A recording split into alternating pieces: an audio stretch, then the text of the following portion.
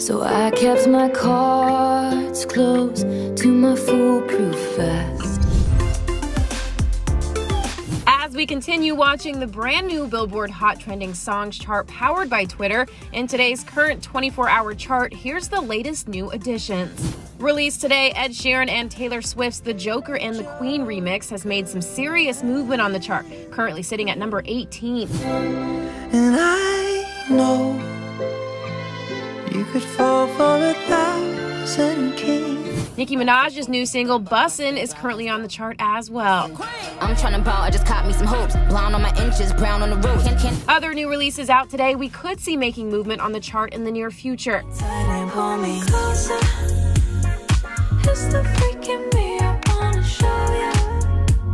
Saweetie teams up with her on the new track Closer, set to appear on her forthcoming debut album, Pretty Bitch Music. To get wetter, I got him sending Birkins on my birthday. I ain't never met him, he don't even know my birth name. I can know my pics, so I know we like him curved.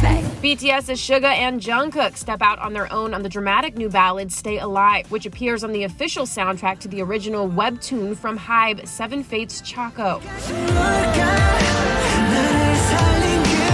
With Valentine's Day being right around the corner, Future is setting his own vibe by releasing his latest single, Worst Day. Valentine's Day, the worst day, got 2 minutes to please. I popped to have a pink pill and put my mind at ease. And finally, ahead of her Super Bowl performance, Mary J. Blige delivered her 15th studio album, Good Morning Gorgeous. This is Blige's first album since 2017.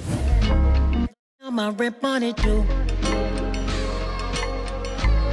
I spent everything with you. Billboard Hot Trending Songs provides real-time rankings of the most discussed songs on Twitter globally and captures conversations over the last 24 hours or past 7 days. For all the latest in charts, head to Billboard.com and Billboard's Twitter. This is Billboard News.